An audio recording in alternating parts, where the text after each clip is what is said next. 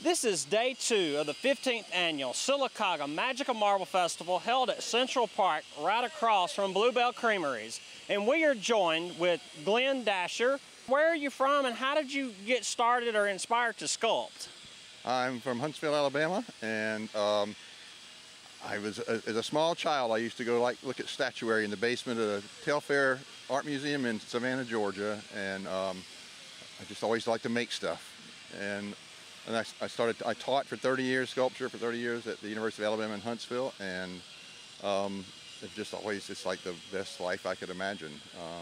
Then I worked with the State Arts Council and some state officials. We went to Italy in 2008 to set this up, and I've enjoyed it as a participant ever since. What piece are you working on this year? Do you have a name for it? Is it just an idea right now? Just please elaborate about your piece. I tend to work sort of without plan, but this time a friend who is a very dear friend of mine asked me to do a flame sculpture for him for his tombstone. He's still, when he passes, for his ashes to be scattered. And so this is a little different this time, working with a specific plan in mind, but it's a flame anyway, or fire.